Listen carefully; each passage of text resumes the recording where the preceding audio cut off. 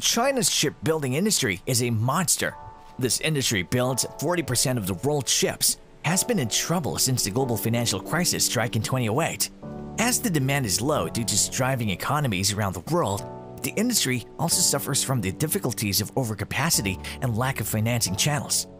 Zhoushan Wuzhou Ship Repairing and Building Company Limited, a shipyard in East China's Zhejiang province, has reportedly become the first state-owned shipbuilder to go bankrupt, submerged in the problems of overcapacity and sluggish demand, which are major issues that domestic shipbuilders will continue to face.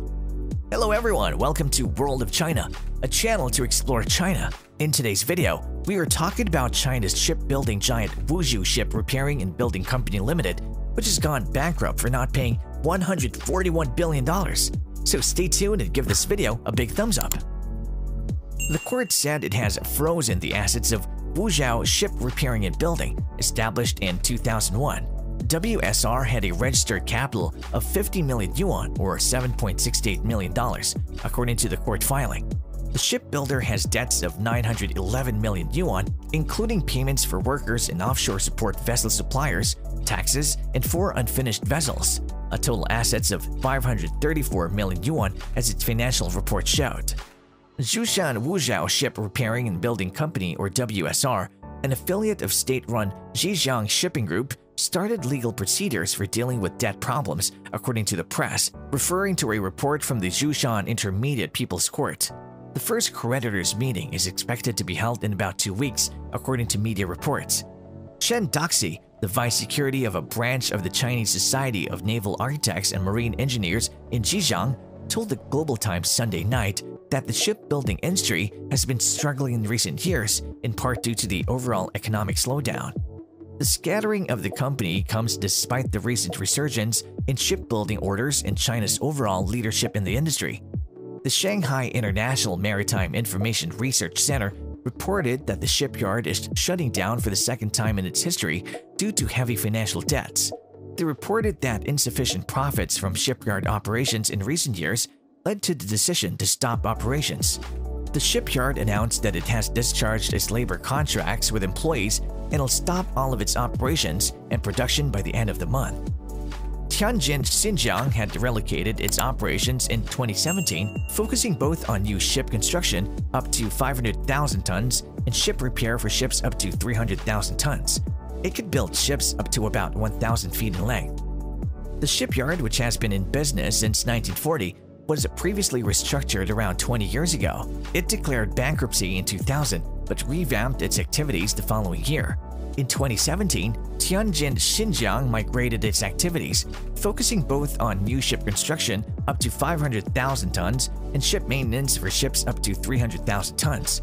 It was able to construct vessels up to a length of 1,000 feet. Tianjin finished building the 39,000 GT Global Mercy for Stena RoRo back in June 2021. Mercy ships will begin operations with the vessel in 2022, making it the world's largest civilian hospital ship. It's being described as the most technologically sophisticated ship of its type, having been specifically designed for Mercy ships. A total of 6 operating rooms, 200 beds, a laboratory, and general outpatient clinics, as well as eye and dental clinics are available at the ship. The hospital department on board Global Mercy covers an area of more than 75,000 square feet. As we know, Wuzhou Ship Repairing and Building is the first state-owned firm to go bankrupt since the shipbuilding industry started slowing last year. Another privately owned company, Mingde Heavy Industry Group, went under on July 31st. Also, other state-owned shipbuilders have indicated that they're in deep trouble. Santee Marine Corporation Limited and Wuhu Shipyard Company Limited have both said in December they're on the verge of bankruptcy. From January to November 2015, the nation's shipbuilding output was up about 10.9% to 36.2 million deadweight tons, or DWT, while the number of orders for new vessels decreased about 59.1% to 23.19 million DWT, according to a report released by the China Association of the National Shipbuilding Industry, or CANSI, on December 15. Officials of WSR, as a traditional state-owned enterprise, or SOE, said lacked innovative management, making its operations even more challenging, particularly when more flexible and versatile corporate strategies were needed. When the Global Times attempted to contact the shipyard for comment on this gloomy situation, a recording said that the phone service had been suspended because the bill had not been paid. The Kanzi report noted that profits of major shipbuilders had slumped about 23.4% in the first 11 months of 2015. The association found that 88 companies recorded about 268 billion yuan in revenues, down 1.5%, and 3.6 billion yuan in profits, down about 23.4%, both on a year-on-year basis. Both SOEs and small private companies have been affected by the global trade slowdown, which has also had a vital impact on shipping and shipbuilding, and companies are heading into a rough year. Chen, the vice secretary, predicted that more alliance and acquisition cases would occur in the shipping and shipbuilding industries in recent years, and more shipyard operators would face bankruptcy. There are already signs that other state-owned shipbuilders are facing financial problems. The private sector is not doing much better. Following the demise last year of Rongsheng Heavy Industry Group, at one point the country's largest shipbuilder, Chinese shipbuilders have seen orders for new vessels drop over the first 3 quarters of 2015. Jiangsu Eastern Heavy Industries, Zhejiang Zhezhi Shipbuilding, and Zhejiang Zhengye Shipbuilding, everybody is in trouble. The fall-off was mainly due to a lack of orders for bulk carriers. Less than 60 orders were placed around the world in the first 7 months of the year, 90% less than in the same period of the year before, according to numbers from shipping analyst Clarkson Research. 3 major shipyards in Zhejiang province yesterday said they're seeking investors to help them restructure out of bankruptcy. The 3 companies owed 1.7 billion yuan or $262 million, but had assets with a book value of 670 million yuan in houses, land tenure, docks, and wharves, according to recent data. They had until June 15 to look for investors to provide a cash deposit of 5 million yuan. But the 3 companies are not obliged to continue operations in shipbuilding or maritime activities as affirmed clearly by their prospectus. Staff of the China Classification Society said Chinese shipyards rarely have sufficient funds for shipbuilding to heal the slowing economy. The problem of oversupply has long plagued the domestic shipbuilding industry, and that is set to continue.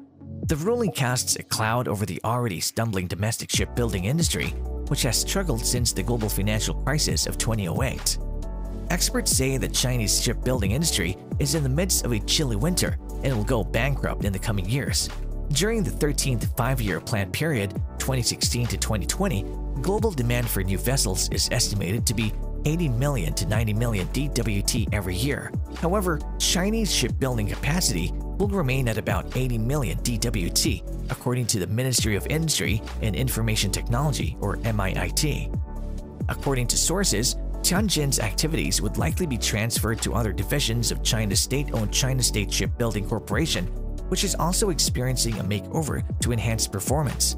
Dalian Shipbuilding Industry is anticipated to acquire Tianjin's shipbuilding industry, while Shanghai Guan Shipbuilding will take over the ship repair business. Well, that's all for today. Thanks for watching the video. If you like this video, then give this video a big thumbs up and share it. For more exciting videos, subscribe to this channel and hit the bell icon. I'll be back with another exciting video soon. Till then, check out our channel for more exciting videos and stay tuned.